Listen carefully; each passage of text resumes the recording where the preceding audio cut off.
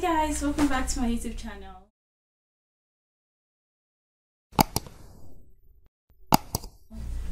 It's another day and another update. I really love giving my weight loss updates, and today I've got, by the title of the video, you guys already know that I have things that I cut out of my diet for weight loss. I have this little note here for guidance, and I have a couple of things that I had to cut out of my diet to facilitate my weight loss. As I'm sitting here in front of you right now, I've already lost 22 pounds. I am currently 148 pounds, and I'm so excited, so stoked.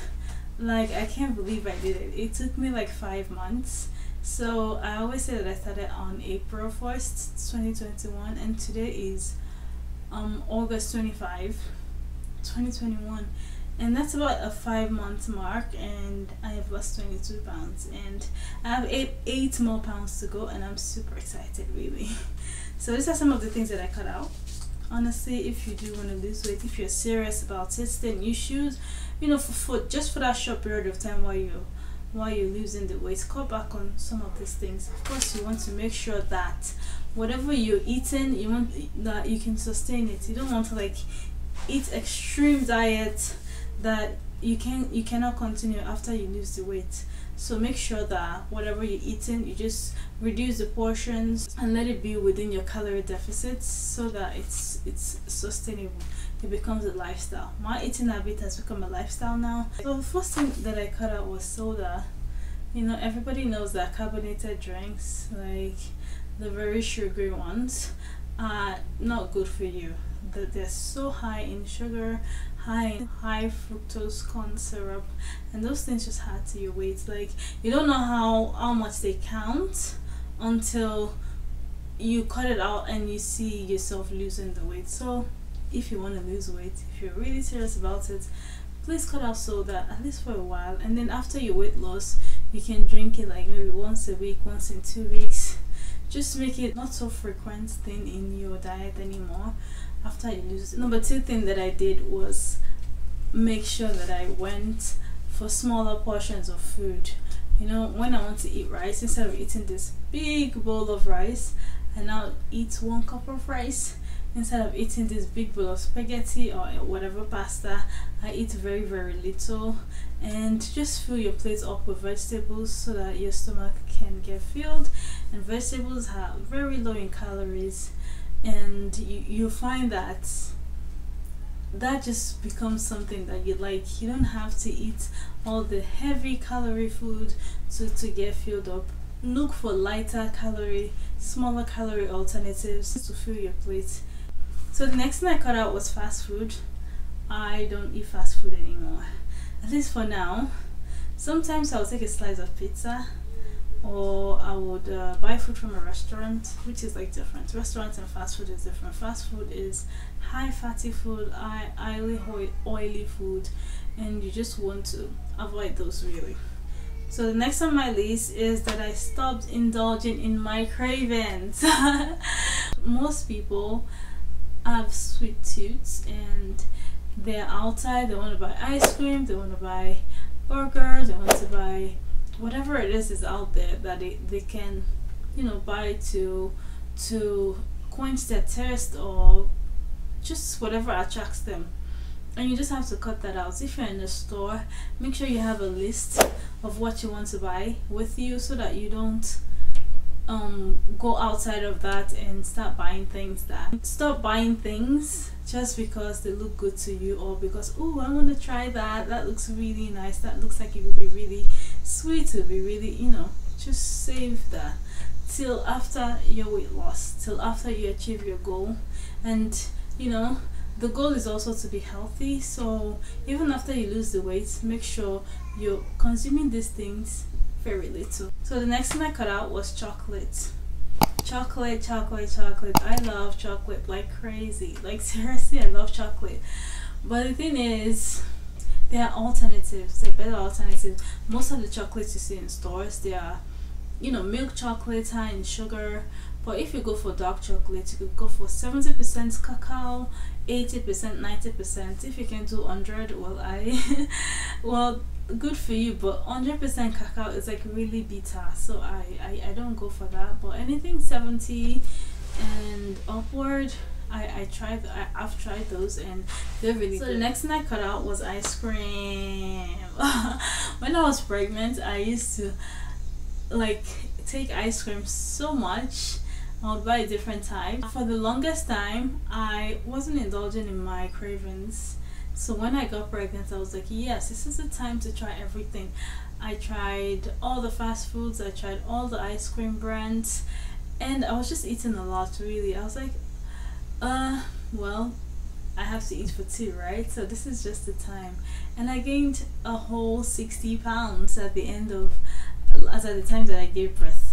I was 200 pounds, and like I was just like, wow. I can't believe that I grew that big. It will almost seem like, oh, it's because you're pregnant, it's just the baby weight. But no, you're also adding extra fat because of your diet. So make sure you control your craving when you're pregnant. You don't need to eat a whole lot more. Just an extra snack, maybe like an apple plus your normal meal is good enough, really. So just make sure you don't snack too much. So the next thing that I cut out my diet was baked goods. I do not eat baked goods anymore, or I try to limit them.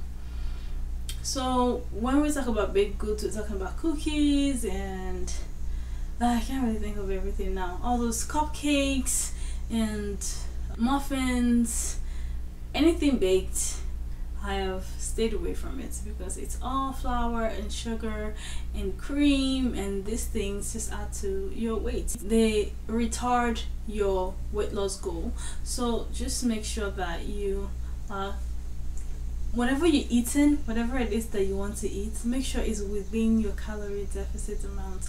For me, when I was using the Lifesum app to calculate my calories, and I had 1,400 calories per day.